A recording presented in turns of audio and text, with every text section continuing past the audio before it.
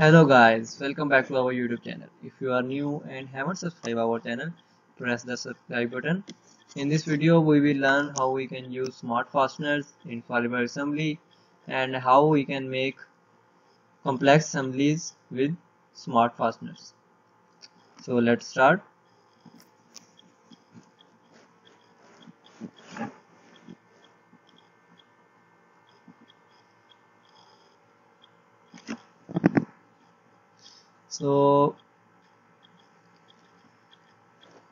So here you have smart fastener option in this toolbar.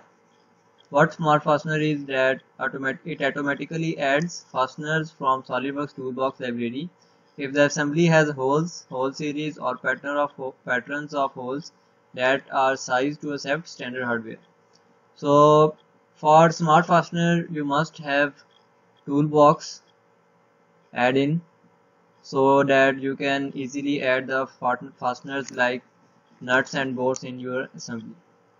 So we will see how we can add smart fastener in our assembly. Open the part like this. This is our flange coupling part.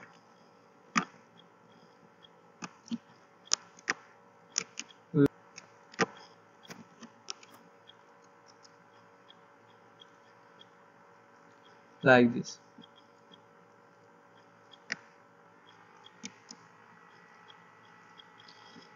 So now you can see the different holes in our flange coupling.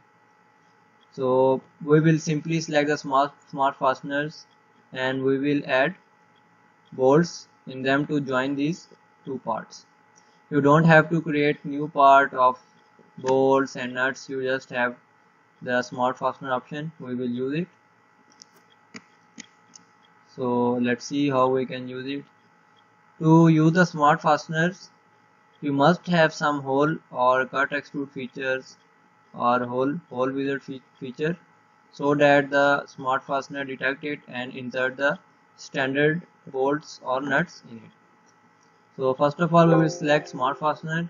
If you will get this error, smart fastener requires Solidworks toolbox, which is not present, you will go in the design library and from here toolbox you will do it, add in now.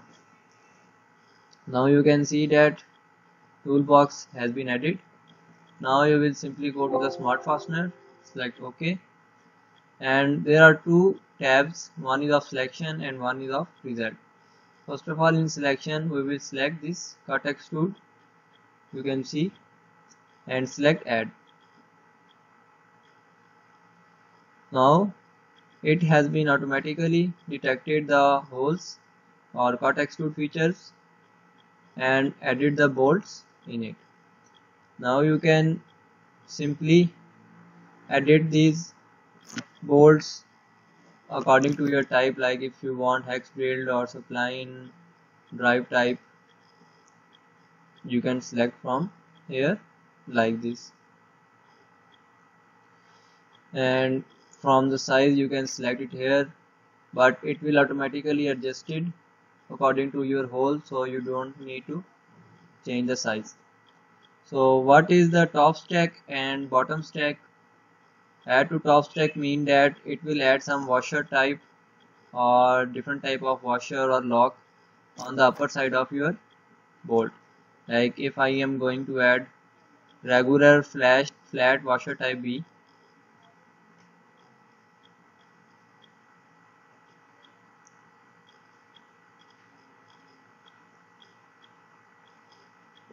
you will see that washers has been added to our bolts.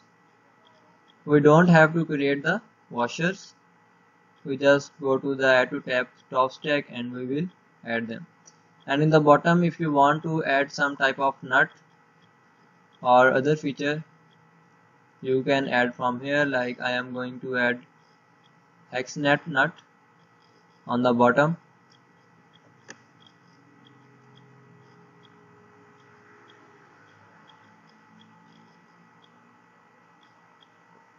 So like this you can see that length has been automatically adjusted of the bolt and the nut has been added.